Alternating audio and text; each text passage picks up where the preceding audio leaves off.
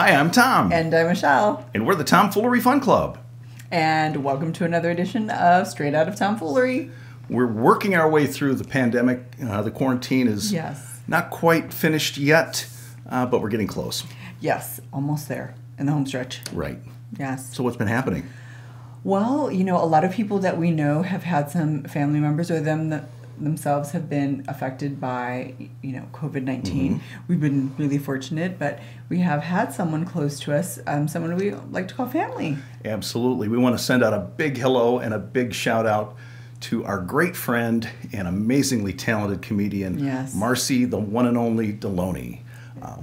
We understand that Marcy was recently diagnosed and treated for COVID-19 in the hospital for several weeks. Yes. But she's back home now and she's on the mend. So, hey, Marcy, we love you, sis. Yes, keep her in positive person thoughts, please. No sooner do we get some Tomfoolery Fun Club events back up, but we're going to have Marcy back with us, and she'll be our headliner. I think that's a done deal right there. Yes, I agree. Great.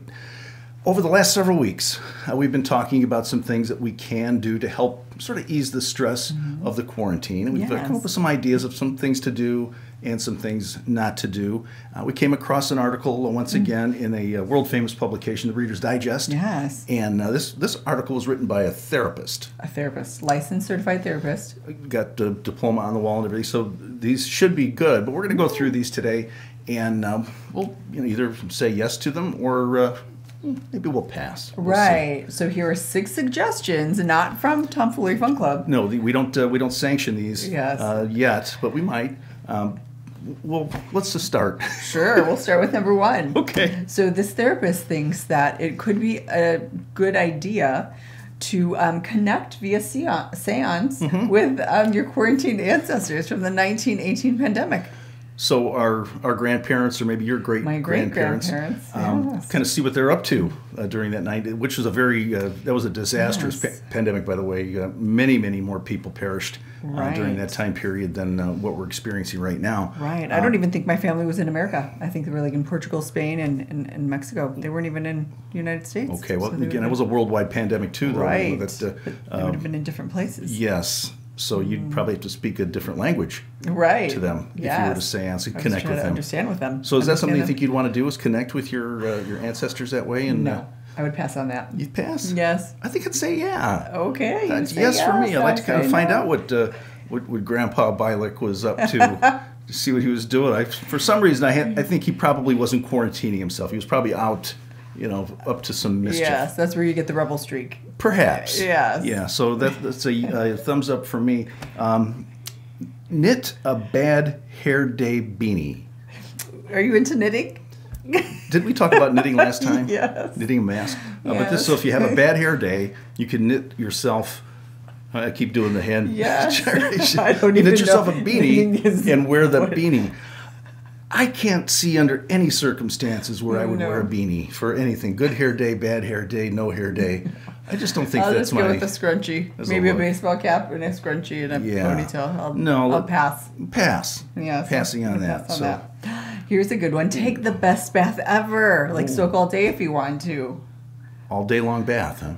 Well, that might be a little extreme. Yeah, that could be a little extreme. I'm more of a shower person. Bathtubs, at least in my house, are kind of small. Built a long time ago.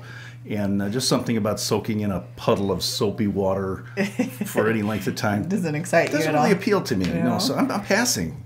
Oh, I don't know. I could maybe not soak all day. That's a bit extreme, but maybe with some bath bombs and stuff. I don't know. Okay, I might try that. Some bath oil beads. Yeah.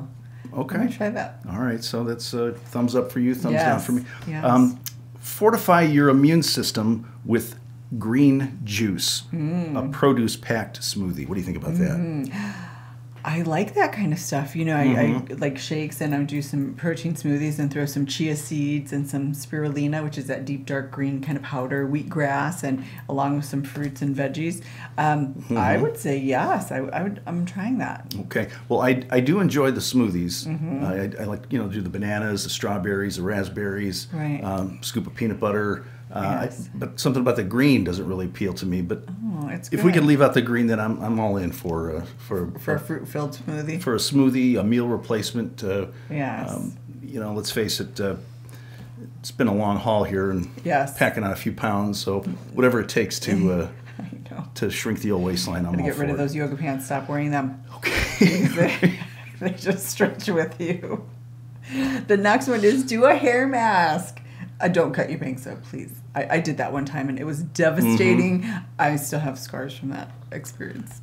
I don't think there's any good at the end of the road if you cut your own hair. That's just me. Now, what is a hair mask exactly? A hair mask is kind of a creamy substance that you would kind of remind you of like a hair conditioner, but you kind of put it in between washing, then you hair mask, then you would condition. You leave it in for about 5 or 10 minutes, and it just kind of helps get product out of your hair and cleanse your hair from buildup. Does it take the color out?